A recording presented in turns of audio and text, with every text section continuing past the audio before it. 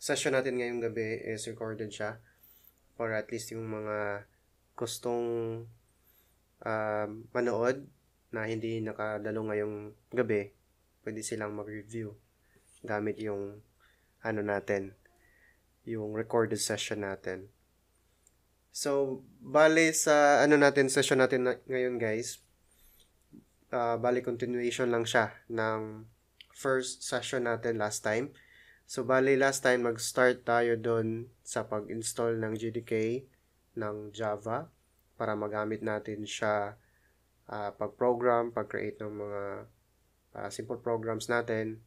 And after nun, yung mga basic syntax for variable, yung mga data types, kung paano tayo mag-declare and initialize variables.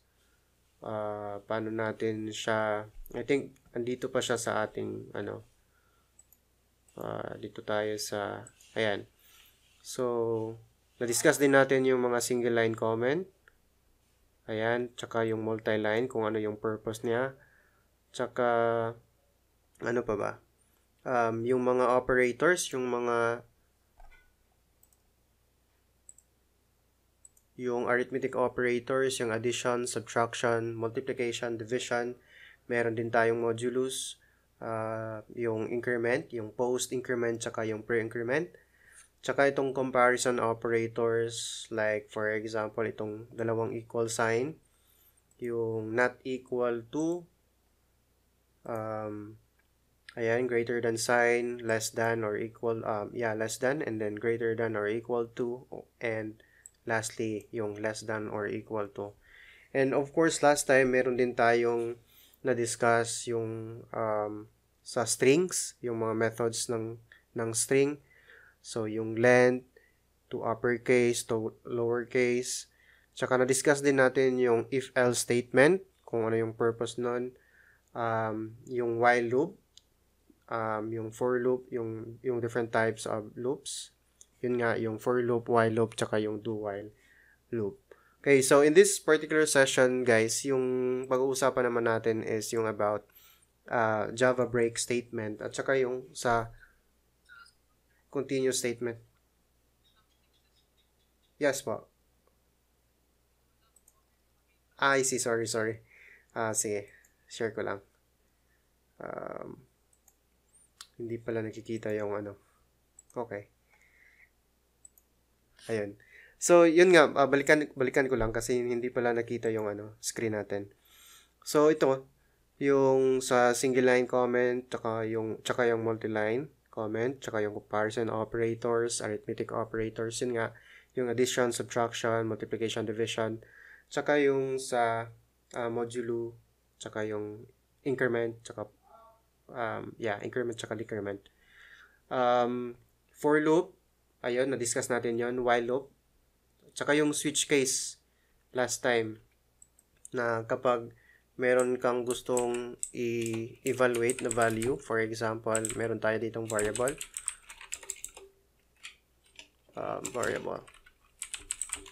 struct curly braces, and then meron tayong case 1, for example, tsaka yung break, case wrap, case 2, ayan, case 3, default. Okay? So, ito yung na-discuss natin last time. And, bale yung discussion natin is na-touch na natin yung break, right? So, yun nga, yung sa natin ngayon, yung session natin is all about Java break statement and Java continue statement. So, kung ano yung purpose, bakit kailangan natin ng break, bakit kailangan natin ng continue na statement when it comes to programming sa Java.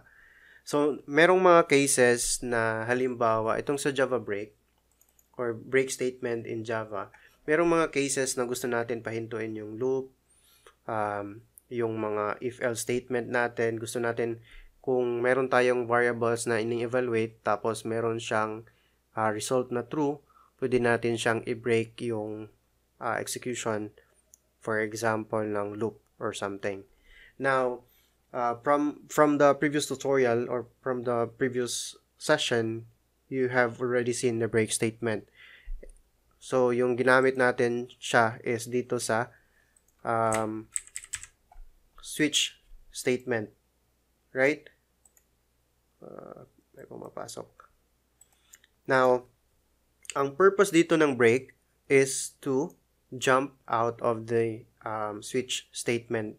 Kumbaga, after nitong case 1, kapag tapos na ma-execute yung mga statements dito, kapag tapos na ma-execute ng statement dito, then mag-execute na itong break na statement, and of course, after nyan, lalabas na siya dito sa switch. So, after nyan, dito na naman siya sa other statements below ng switch. Okay, so that's the purpose of break dito sa switch case.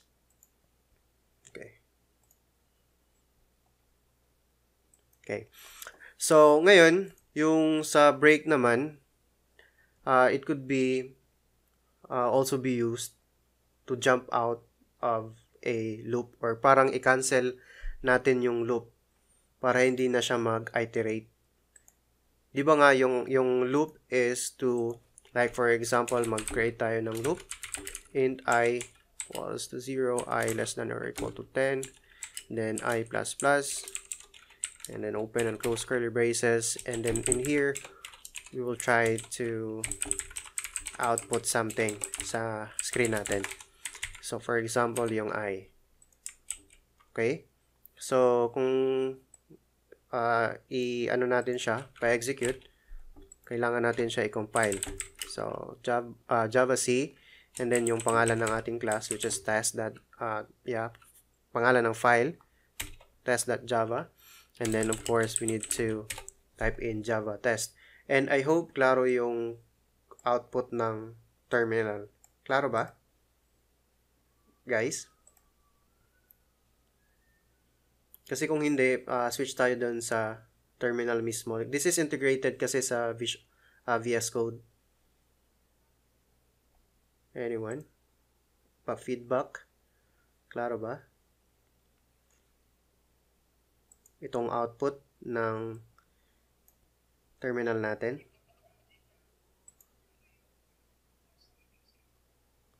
Hindi pa ba? Okay. So, ganito na lang para mas malaki siya. Try natin open sa CMD. Ayan, mas malaki yata yung dito display. So, CD documents, ayan. dir to list directory inside. I think it's Java programs. So change directory and then Java programs, list directory, dir. So online class, there you go. So dito natin makikita lahat ng files natin. Itong main.java, yung ginamit natin last time. At saka itong test.java, which is ito yung ini-edit natin ngayon. Okay, so merong nag-feedback na hindi pa daw natin nakuha yung loops. Loops from the previous tutorial. So, yung purpose kasi ng loop, balikan lang natin konti. Loops. So, yung loops kasi, yung purpose na is to execute block of code several times until as long as yung specified condition niya is reach or equals to true. So for example, this one, yung for loop, yung format ng paggawa ng for loop is this. Keyword na for, tsaka open and close parenthesis. Okay? Dito sa open and close parenthesis, dito natin makikita yung variable initialization.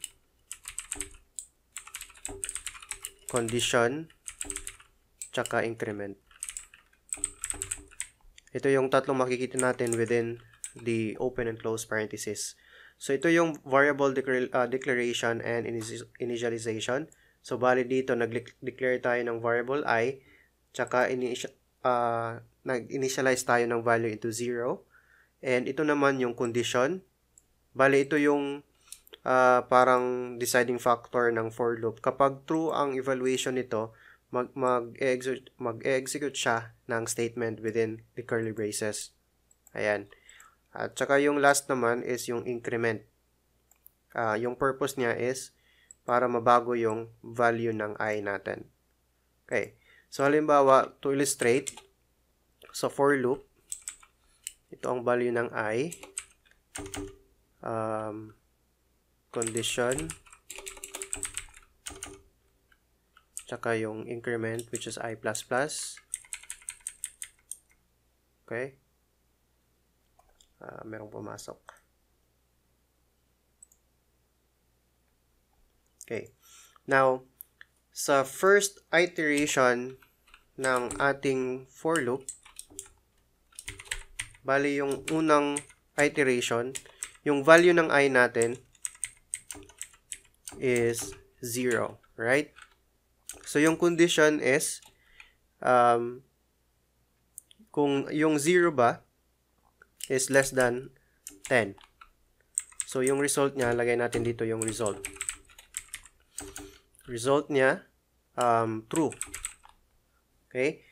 So, yung initial value ng I is 0. So, bali dito siya papasok sa ating condition, 0 less than 10. Okay? So, i-check niya kung yung I natin, which is set to 0, kung less than ba siya sa 10. So, yung after evaluation niyan, yung result is true. Now, yung output will be the value of I natin, which is 0. Okay? So, bali, papasok siya muna dito sa ating statements. Ayan. Tsaka mag-output siya ng 0. That's because yung system.out.println natin, parang nagpapadisplay tayo dito ng value ng I, which is yung set to 0. Now, after nyan, after execution, lahat ng statement dito, halimbawa, meron kang statement, marami dito inside the curly braces.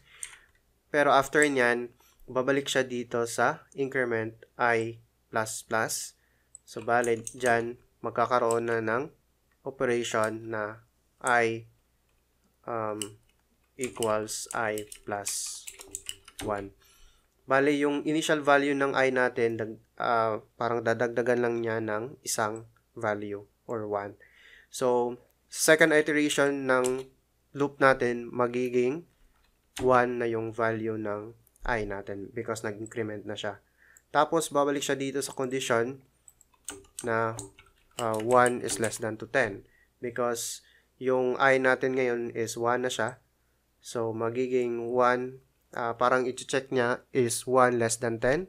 So, yung result niyan, magiging true because obviously, 1 is less than 10. Ayan. So, yung output is true, or I mean, yung result is true. So, yung output niya is 1. Okay? So, another increment, I plus 1 again. So, bali dito, 1. Yung I natin equals 1 plus 1. So, magiging 2 yung another iteration. Magiging 2 yung I natin dito for another iteration. So, 2 and then less than or less than 10. So, check niya dito if yung 2 na value is less than ba siya sa 10. Now, sa result, of course, yung makukuha natin dyan is true because, again, obviously, yung number 2 is less than number 10. So, yung output niya is 2 and then you get the point hanggang 9 because yung 9 is less than 10. Pero pagdating niya ng 10, mag-exit yung for loop natin because yung 10 is not less than 10. So, yan yung purpose or yung concept behind ng loop. So, sa for loop yan. Now, kung dito tayo sa while loop, yung format niya is ganito. While, tsaka open and close parentheses. And then dito sa loob is condition. And then open and close curly braces. And of course, dito sa loob ng curly braces, ito yung mga code block to be executed. Kagaya din ng ano natin dito, system.out.println. So, sa condition, example natin yan, halimbawa, meron tayo ditong variable int x equals to 0. So, yung condition will be x less than 5, for example. And halimbawa, dito sa loob ng curly braces will be system.out.println, and then of course the value of our I, for example, x, because we're using x here. And of course we need to iterate this para magiging false at some point sa ating program yung value ng expression na ito, because kapag hindi tayo increment hanggang forever yung execution ng while loop, because at some point sa program natin hindi siya mag-evaluate to false. So kailangan natin siya increment, so that will be x plus plus and then semicolon. So try natin siya, save, and balik tayo dito sa ating command prompt. So, compile our test.java file and resize this para mas makita. Java test. So, yung output niya is ganito. Ayan, meron tayong output coming from the first for loop. And yung pangalawang output natin dito is galing dun sa while loop natin. So, 0, 1, 2, 3, 4. So, nag-start siya 0. Ayan. So, bale, ginawa dito sa while loop is, chine-check na dito initially yung value ng x natin. So, x, which is 0. So, magiging 0 less than 5. So, kung true, execute lahat ng statement dito. So, ayan yung value niya, x. So, magiging 0 yung unang output natin. Now, increment x plus plus. So, bali yung x natin ngayon magiging 2, or 1 because 0 yung una. So, 1 less than 5. So, true yan. Execute naman itong statement na to, which is yung output is 1. Okay? And gawin natin siyang side by side. Yung ano natin. Yung VS Code tsaka yung command prompt. Ayan. Now, third iteration, yung x natin is magiging 2. So, 2 less than 5. Execute naman yung statement. And so on. So, you get the point. Hanggang yung x natin magiging 5. Okay? So, magiging 5 siya. Dito na siya parang i-evaluate yung expression, 5 less than 5. So, magiging false yan, and mag-exit itong while loop natin. So, that's the concept of while loop. And yung isa naman, yung do while, binaliktad lang yun na while loop. So, do, tsaka open, close curly braces, and then while.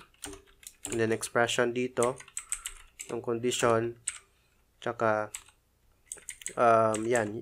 Dito naman sa loob yung mga code block to be executed. Okay. So, ganun lang yung concept ng do while, tsaka for loop. And meron tayong, sa mga bago na version ng Java, meron tayong tinatawag na for each. So, one type of loop also na mas maikse. So, titingnan natin yan mamaya. Okay. So, balik tayo dito. And, yun nga. Oh my goodness. Yeah. So, yun. yung discussion natin is about break statement and continue statement. So, yun, nakita natin siya dito sa switch case para mag-jump out tayo dito sa switch kapag tapos na tayo sa case na, for example, case 1. Okay, and then, ayan, break na siya dito. So, yung purpose niya dito is para lalabas tayo dito sa switch. Right? Now, kung sasabihin natin na gagamitin natin yung break within the loop, so yung purpose niyan is to break, like to jump out of the loop. Parang i-cancel natin yung loop. So, for example, dito, delete natin to. For example, meron tayong loop hanggang 10, right? So, yung output nito is hanggang 10. Let's try that para mas makita nyo. No. Java test. Ayan. Hanggang 9 lang pala kasi less than 10 tayo dito. So, nag-start siya from 0, 1, 2, 3, 4, 5, 6, 7 hanggang 9. And kapag try natin gamitin yung yung break statement dito, lalabas tayo or mag-cancel tayo or ka-cancel niya yung for loop natin. So, halimbawa,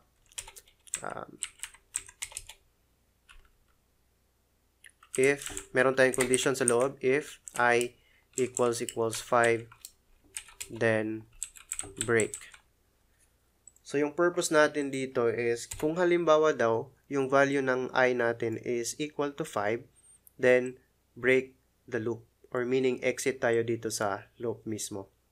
Okay? So, try natin yan kung ano yung output. Yung kanina is 0 hanggang 9 yung output niya. Ayan. Now, try natin siya ngayon. Compile muna tayo. Ayan. Tsaka run natin yung program. Java test. So, hanggang 4 na lang yung natin. Yung tawag dito? Yung output. 0, 1, 2, 3 hanggang 4. Okay? So, kasi yung 5, hindi na tayo nakapag-execute ng 5 because kapag yung I daw is equal to 5, then exit the for loop. Kumbaga, na-cancel natin itong entire for loop. Hindi na siya dumaan sa 5, sa 6, sa 7 hanggang 9. That's because naglagay tayo dito ng break, and yung purpose ng break dito is to jump out of the loop. Meaning, cancel the loop itself. Okay? So, yun yung purpose ng break. Again, yung break could be used doon sa switch case statement. Ayan. So, yung purpose ng break dito is to jump out of this particular switch statements. Ayan. Pero dito sa for loop, ginamit natin yung break para maka-exit tayo dito sa for loop. So, hindi na siya dadaan sa 6, sa 5, sa 7 hanggang 9 kasi nag-cancel na tayo dito if yung I is I is equal to 5. There you go. Now, meron tayong continue na statement. So, yung continue statement naman breaks one iteration in the loop. So, kung yung condition natin is masatisfy, so, meron siyang gagawin na parang i-break niya yung one iteration. Tsaka mag-continue siya sa next iteration ng loop. Kumbaga, yung break statement natin is to exit totally from the for loop. Pero yung continue naman is to break the iteration only. Okay? For example, lagyan natin dito ng 4.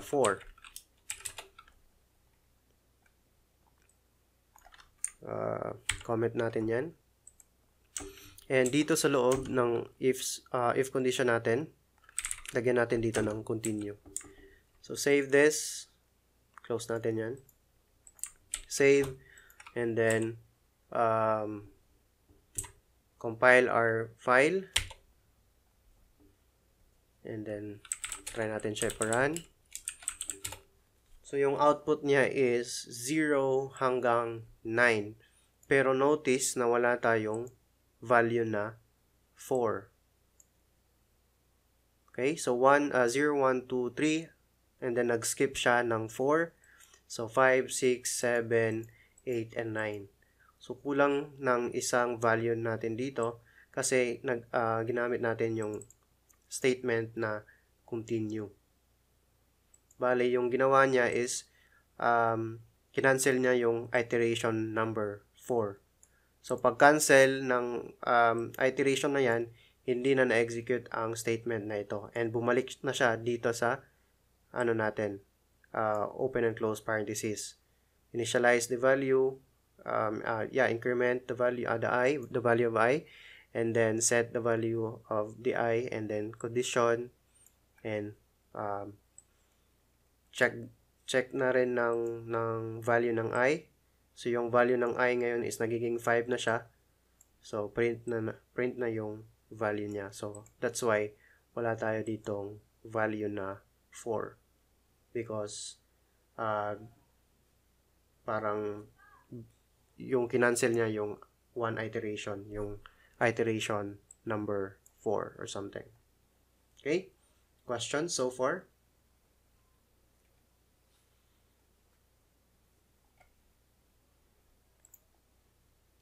Questions? Klaro ba?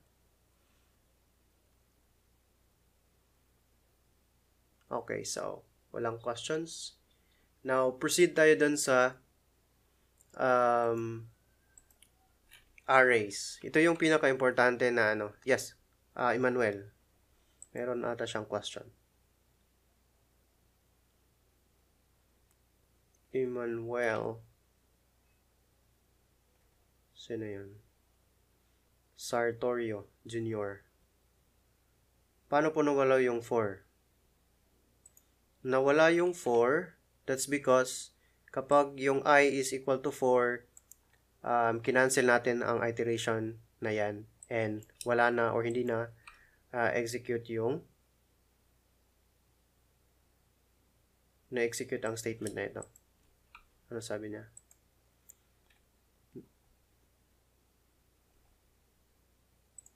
Yung purpose nga ng condition natin dito is kapag yung value ng I equals to 4, cancel that particular iteration. So, hindi na ma-execute. So, kahit marami ka ditong statements, another statement, another one.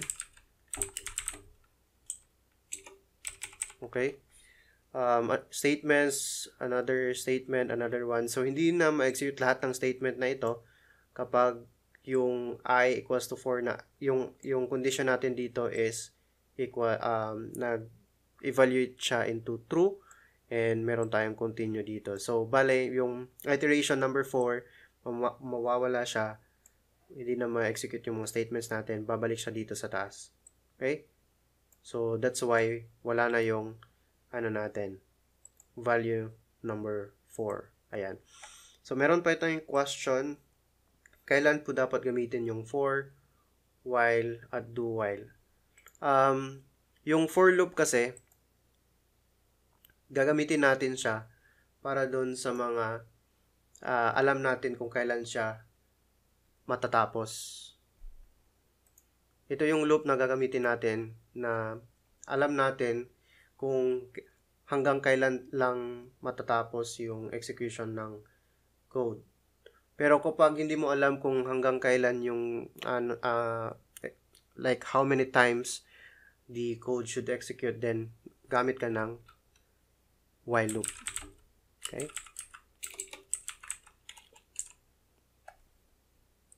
While loop. So again, if you know exactly how many times you want to loop, then use for loop. Pero kung hindi mo alam kung how many times na gusto mo mag-loop, then use yung while loop or do while. Yun yung purpose niya. Okay? So again, kapag alam mo kung hanggang kailan lang matatapos yung looping, then use for loop. Ayan. Okay, so I think yun lang yung about dun sa break and continue, and I hope na klaro siya sa inyo kung ano yung purpose ng break at saka continue. Okay? Now, proceed tayo dun sa arrays. So, delete natin to.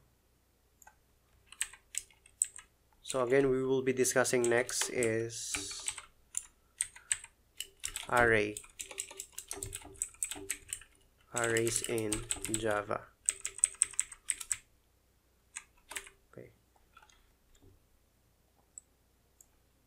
Okay. So, bali, yun nga, yung sunod na gagamitin natin or i-discuss natin is about Java arrays. So, yung array, ginagamit natin siya to store multiple values in a single variable. Yung analogy na or yung parang application niya is ganito. Halimbawa, meron kang grades ng isang estudyante. So, meron kang grade para for PE, grade for like, biology, something, grade for programming, history. So, yung magiging itsura ng program mo niyan is magkakaroon ka ng int, for example, grade PE, equals, for example, 90, equal to 90, int grade bio equals 95, for example. Halimbawa lang, ito yung mga grades mo kapag medyo matalino ka. So, grade programming, that will be 92. Int history grade, like for example, marunong ka sa history, so 96. So, yung ginawa mo dito is meron kang apat na, lagyan pa natin ng isa. Int grade, halimbawa, psychology. Ayan. Lagyan natin dito ng 93. Ayan. So, dito meron kang 5 variables na nag-hold siya ng grades mo or a particular student. So, meron kang grade for your PE, biology, programming, history, at saka yung sa psychology. Now, okay naman siya, yung declaration mo dito, yung initialization mo ng value. Kaya nga lang, maraming variables yung ginamit mo. Meron kang 5. Okay? Para mag-save lang ng grade ng isang estudyante or a particular student. Pero, kung gagamit ka ng array sa Java, so pwede mong i-save yung multiple values in a single variable. Meaning, pwede mo gamitin itong variable na ito para ma-save ang lahat ng grades. Yung 90, 95, 92, 96, 93. So, what you can do is, para mag-declare yung variable array sa Java, all you have to do is specify mo yung type. So, for example, int. So, meron tayong, halimbawa, string. Pwede rin string. Or, pwede rin int. Int, tsaka, specify mo yung square brackets. Open and close square brackets. And then, halimbawa, lagyan mo dito ng grades. Okay? This is how you can declare an array in Java. And, of course, it doesn't matter, guys, if pwede mo siya ilagay dito sa unahan or pwede din siya dito sa after ng variable name. Okay? So, you can do that. And, of course, halimbawa, meron ka ng array, of course, you can assign values to this.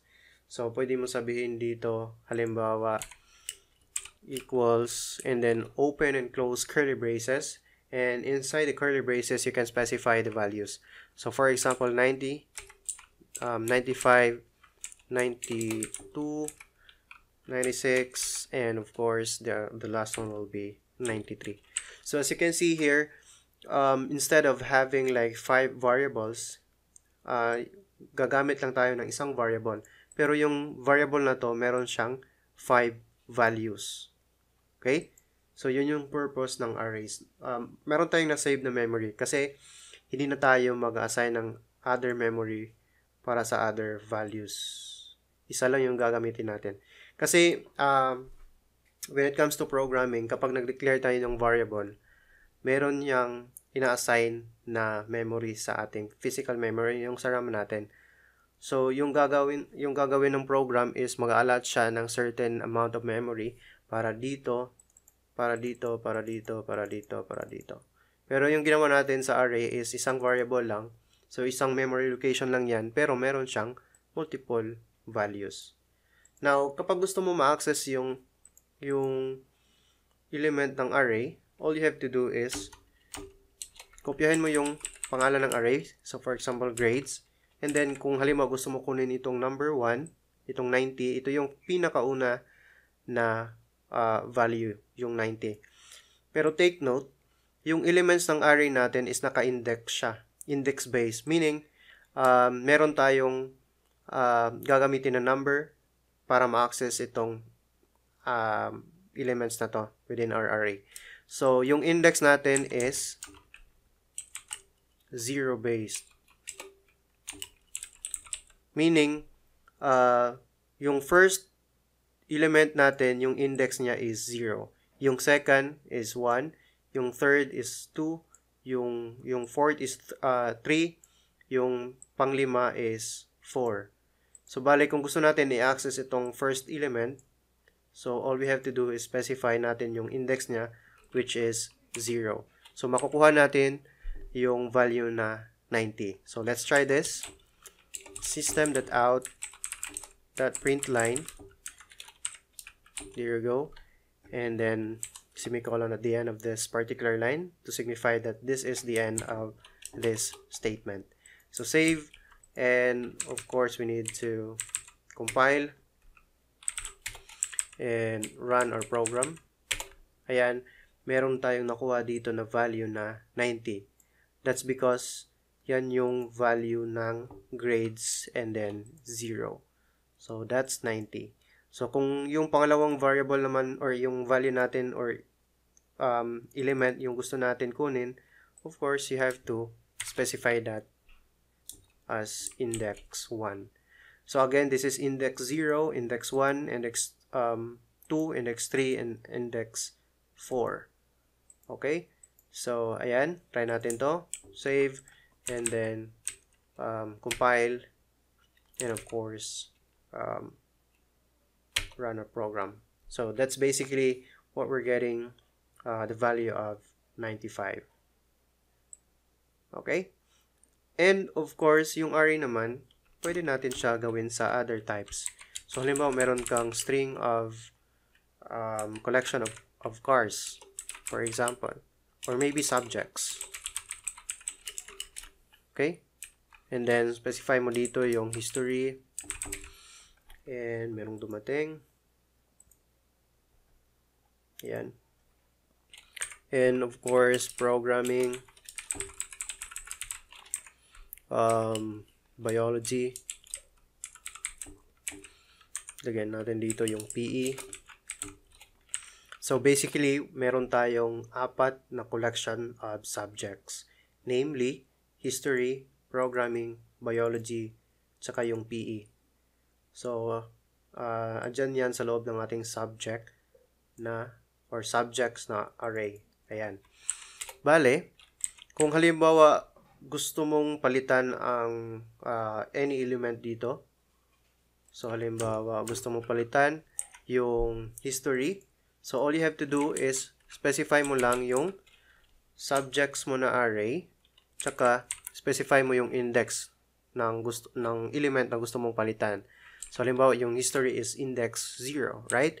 So, palitan mo siya, halimbawa, sibika at kultura. Yan yung bagong value ng subject mo. Okay? So, yung magiging output niyan, try natin.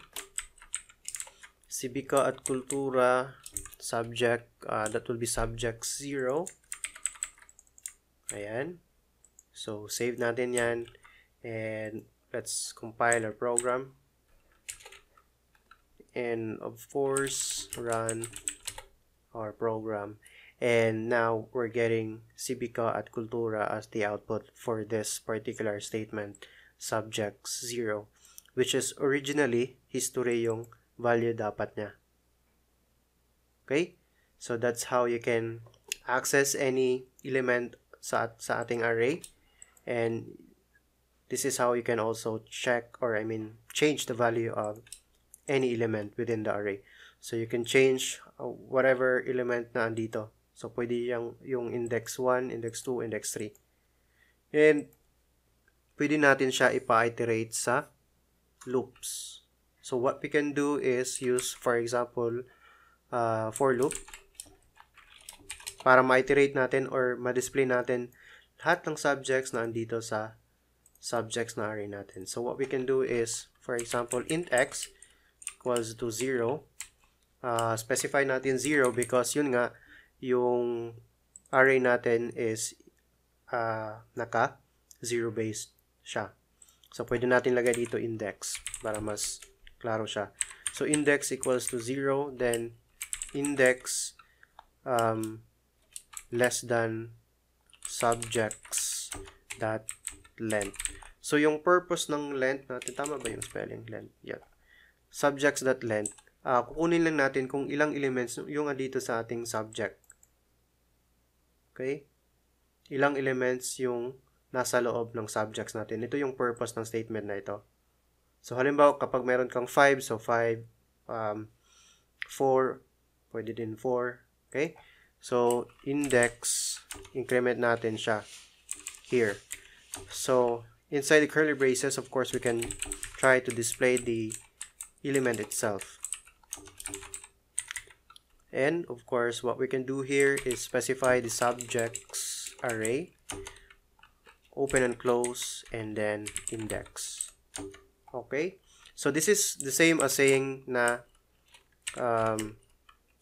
subjects, open and close square brackets, and then 0. Pero yun nga, ito yung magiging holder ng value natin ng 0 or 1 or 2 or 3. So, try natin siya, save, and compile, and then run our program. Ayun, meron tayong output, sibika at kultura, programming, biology, and PE.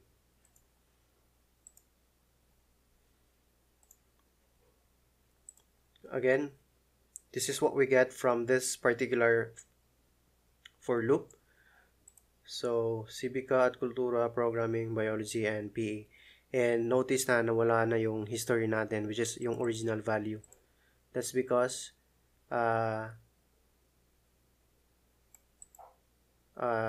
we change the value into sibika at kultura. So, walang history na makikita dito. Ginawa natin siyang sibika at kultura. Okay? And, yung sinasabi ko kanina na for each na for loop, ito yung pwede natin gawin. So, for example, instead na doing this particular for loop, yung medyo mahaba, what we can do is try to iterate that with a more simpler for loop. So, what we can do is, for example, add here string I, and then colon, and then of course, yung ano natin, what do you call this? Yung array natin. Okay? So, yung array, for example, subjects, right? So, inside here, what we can do is display the variable I. Okay? So, let's try this. So, again, instead na gawin natin siyang variable declaration, condition, at saka increment, ito, ginawa natin siya, nag-declare lang tayo ng string I, tsaka yung colon na symbol, tsaka yung specified natin na array, and then display natin siya. So, let's check this. Output tayo dito ng isang statement para may separation yung dalawang for loop natin. Okay. So, save, and then compile, and then run. So, there you go. Ito yung first for loop natin. Ito yung pangalawang for loop natin. So, bali yung ginawa natin dito, sinasabi natin na kunin mo lahat ng element ng subject array, i-assign mo sa isang string. Ayan. Bali, ito yung variable natin. And, i-display mo siya dito sa statement na ito. Okay? So, that's why we're getting this particular output. And, this is just the same with the first for loop. Pero, notice yung mas maiksi siya kaysa mas maiksi itong pangalawa kaysa dito. Wala na yung declaration, condition, and increment. What we have here is this particular statement only. So, mas maiksi and wala nang marami pang yung sinasabi nga wala nang kuskus balungos. Okay? Questions?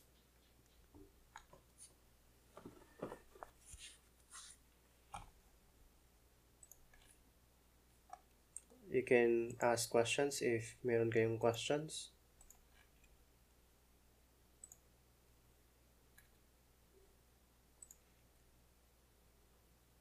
Yes, of course.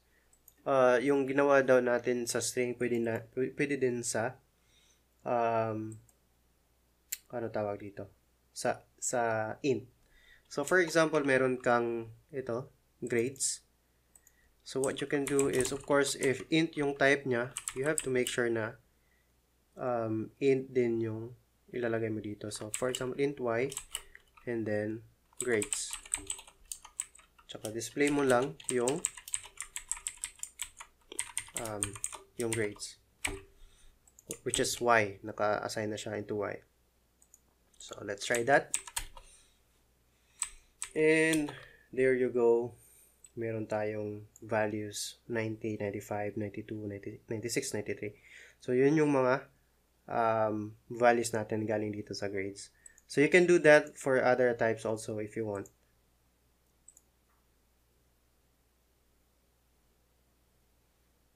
Yes, of course. Ito yung bago sa Java programming. I think hindi naman siya bago because medyo matagal na siya. Pero of course, this is acceptable naman. In academe, halimbawa yung sa klase ko, ina-accept po ang ganito. Kasi nga, this is officially supported sa Java, and why would I deny the fact na mas maganda siya gamitin, mas lamang ka kung gagamitin mo to kaysa dito sa this is for old anyway, meron namang cases na pwede mong magamit ito. Okay? Pero pwede din kung gusto mo ng shortcut, medyo shortcut. I'm not sure kung pwede siya sa C++. Hindi ko kabisado masyado yung C++. So kasi yung language na ginagamit ko is yun sa PHP, Java, Visual Basic, mga JavaScript. Sa C++, C pala, marunong din ako mag-C, pero I'm not sure kung pwede yan sa C++. Ito. I'm not sure talaga kung ano yan. Kung pwede ba siya sa C++. Yung tanong daw niya, sir, tuwing kailan po ginamit? Nasagot na to kanina eh. Kailan po dapat gamitin ito? Nagtanong na si Alex. Bale yung do while for each. Kasi yung for loop nga, gagamitin mo siya kapag alam mo yung kung kailan lang siya dapat mag-execute. Hanggang kailan lang siya. Pero, yung do while kasi at saka while, kahit hindi mo alam kung kailan na matatapos yung loop, okay lang siya gagamitin. Pero yung for loop, kung alam mo yung hanggang kailan lang yung loop mo. So, ayan. For mas madali gamitin sa dalawa. Okay. Some more questions. Sir, yung double equal sign, para saan po ba? Yun. Hindi po kasi nakatin sa first session. Double equal sign. Comparison operator yon.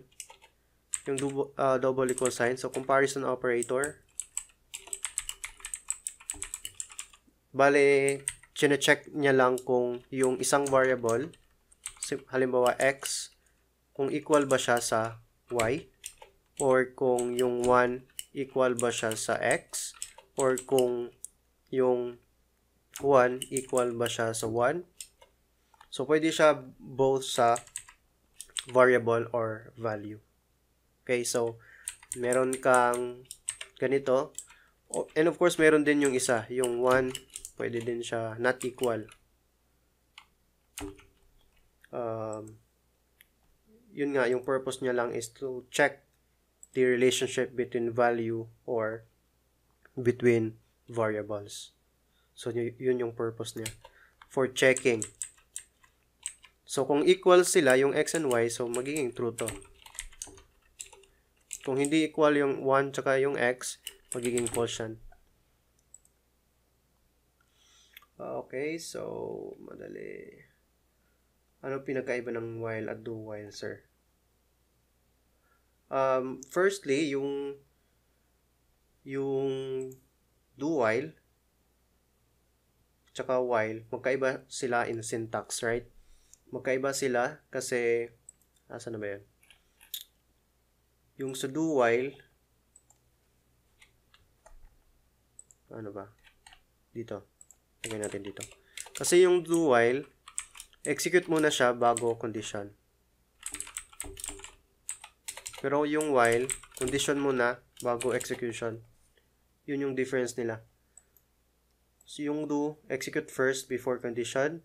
Pero yung while, execute first before, condition first before execution. And of course, yung syntax nila magkaiba din. Now na yung, again, sa do while, execute first before condition. Pero yung sa while, condition first before execution. Yun, yung difference nila. Some more questions. I think yung sunod na topic natin is all about methods. Or sa ibang programming yan, tinatawag na functions. Pero sa Java, methods. Kasi yung Java is more on classes, more on objects. And of course, yung term ng function or methods, when it comes to object-oriented programming, methods yung term niya, yung group of codes. So, yun yung next topic natin, which is yung methods. After kung meron kayong questions. By the way, guys, kung merong gustong mag-share, halimbawa meron kayong topic na gustong i-share, please let me know para at least ma-share nyo naman yung expertise nyo dito sa ating mga live sessions. So, yung purpose natin dito is to help other students na matuto ng programming, magkaroon sila ng love ng programming.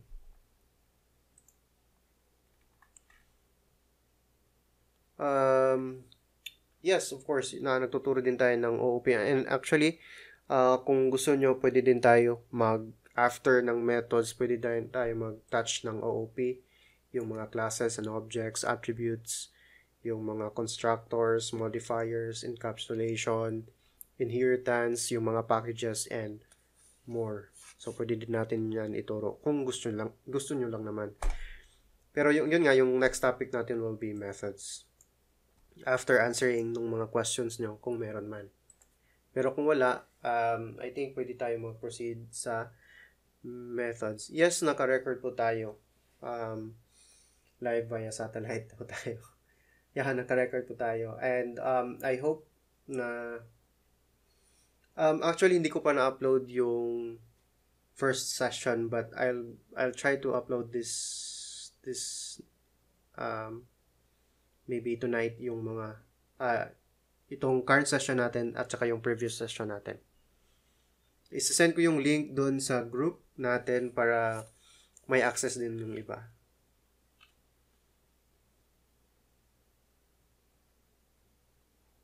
Okay. So, I think kung wala kayong question, maybe gawin natin yung methods later on na lang siguro pagka next session na.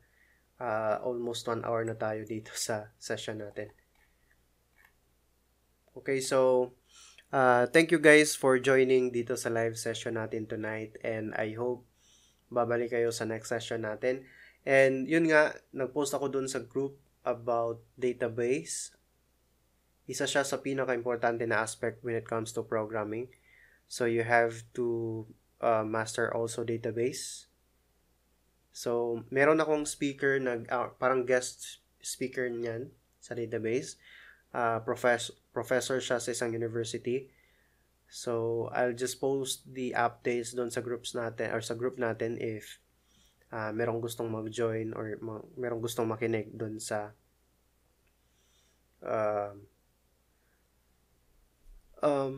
yung YouTube link ko. Actually, yung mga tutorial ko sa YouTube link ko is naka-English yung ano niya, language. Yung target ko kasi is parang makuha din ng iba. Pero ito yung kung gusto sa mga gustong makinig or matuto din. Kasi meron din tayong other tutorials for different programming. So for example, yung PHP, meron tayong JavaScript, and especially yung JavaFX, para siyang new and improved na Java version. So sa JavaFX, mas maganda yung graphical user interface. Mas marami kang malalaro doon sa JavaFX. And yun nga, yung sa channel ko, meron akong tutorial doon sa JavaFX. Okay. So, I hope klaro siya. And if you want to support my YouTube channel, to siya. Yun lang sa mga gustong mag-support. So, wala siyang pilitan, guys. Okay. So, yun. I think yun lang, guys. And again, thank you for watching. Thank you for joining dito sa ating live session. And yung mga updates natin, post ko lang doon sa groups. And of course, yung link ng videos or yung recorded version natin, ipopost ko doon sa group. So yun lang, guys. Thank you for coming, and see you sa next session.